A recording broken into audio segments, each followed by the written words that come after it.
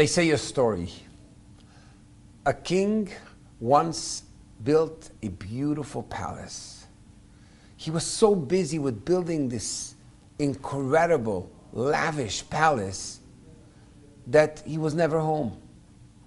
One day, after many, many months of working on this palace, he came back and he saw his wife in a corner crying, miserable. He says to her, "What's happening?" And she says, "I'm lonely." What do you mean you're lonely? I'm lonely. You're never here. The king said to his queen, "But do you know what I'm doing? Do you know what type of a palace I am building for you? Everything is handpicked.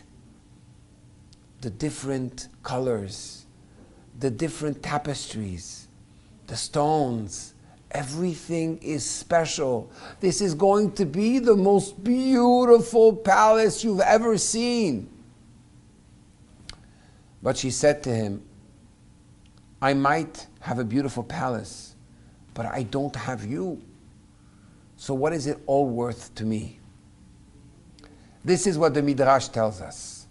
In Parashat Vayakhel, when Moshe Rabbeinu, Moses, gathers all of the Jewish people to tell them about the building of the temple, the building of the Mishkan, the sanctuary for Hashem, suddenly Moshe stops and he says, "Keep Shabbat.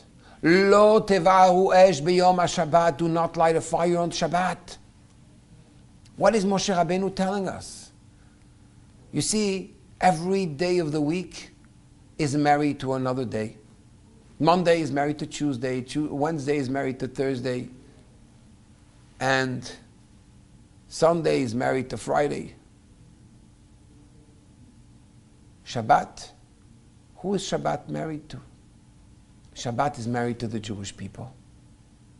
And if the Jewish people are not going to keep the Shabbat, well, it's a big problem. Shabbat is not going to be happy. Therefore, even though we have a great mitzvah to build a temple for Hashem, a sanctuary for God to dwell in, when it comes to Shabbat, the Torah teaches us, Binyan Bet HaMikdash, Binyan HaMishkan eno doche et HaShabbat. The building of the sanctuary does not push away the Shabbat. We all have obligations in our lives. We all want to bring sustenance. We want to bring parnassah home. But we must not forget, it's not about the building. It's about the people. We need to go back to basics and make sure that the Shabbat, what brings the blessing, the source of blessing, stays untouched and stays holy. Shabbat Shalom.